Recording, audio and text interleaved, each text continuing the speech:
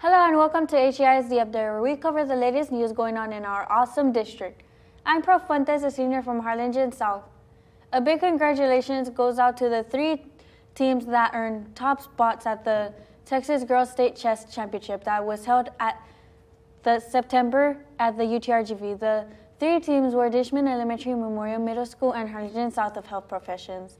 Dishman Elementary received the Chess State Championship title. Memorial Middle School also earned the State Championship title in the Middle School Division, and Harlingen School of Health Professions placed second in the High School Division. They all have advanced to All-State National Chess Team Championship that will take place in Chicago next year in April.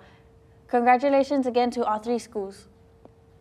In other news, Harlingen Collegiate High School ranked U.S. News top 40% in the nation for the 2023 to 2024 school year. Data is collected from around 24,000 high schools across 50 states.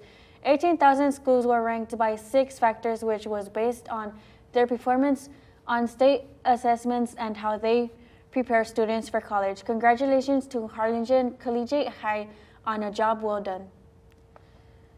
That does it for the edition of HCISD Update. Until next time, I'm Prof. Fuentes. Thank you so much for watching.